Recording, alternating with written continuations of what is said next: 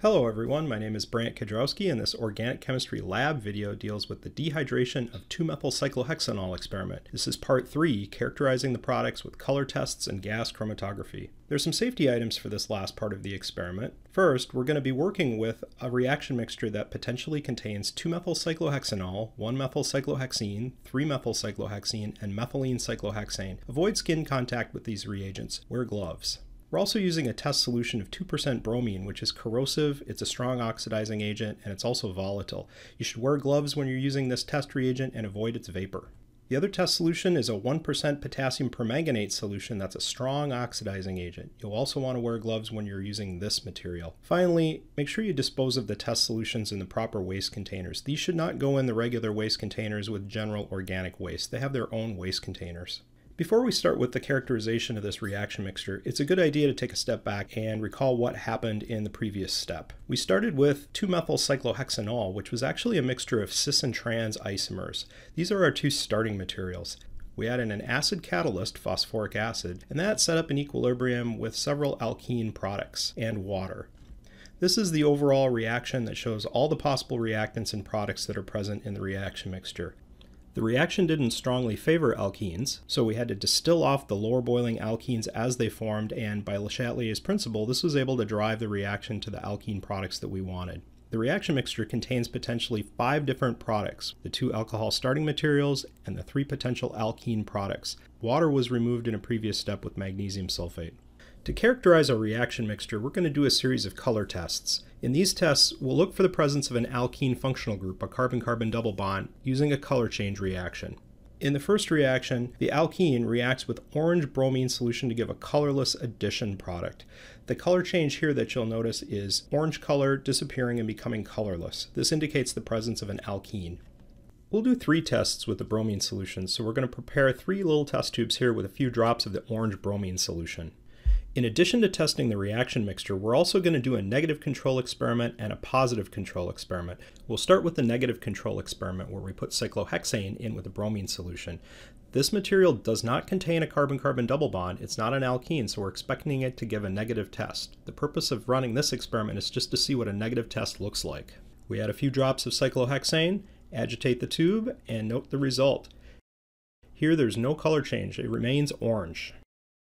Next, we'll do the positive control experiment with cyclohexene. This material contains a CC double bond, and it'll give a positive result.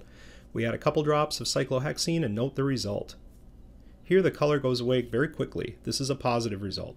Next, we'll do our product mixture, the distillate we collected from the previous step. We'll add a couple of drops of that material and note the result. The color disappears, indicating a positive test. This confirms the reaction mixture contains an alkene, a carbon-carbon double bond. The second color change reaction that we'll look at involves a colorless alkene reacting with purple potassium permanganate solution. Those two react to give an addition product, a 1,2-diol, and manganese dioxide, which is a red-brown solid. The color change that you'll look for in this reaction that indicates a positive test would be the purple solution becoming a red-brown, kind of chunky solid.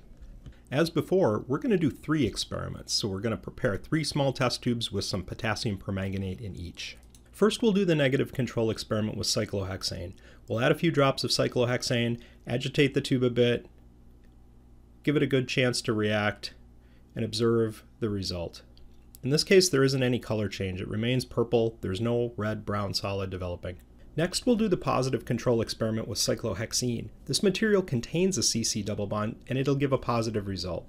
We add a couple drops of cyclohexene and note the result. This reaction is slower than the bromine reaction. We'll need to agitate for a while to be sure we're seeing a result. We can see the purple color being replaced by a brownish red color. That red-brown color is the manganese dioxide precipitate forming. That indicates a positive result. Next, we'll do our product mixture, the distillate we collected from the previous step. We'll add a couple of drops of that material and note the result.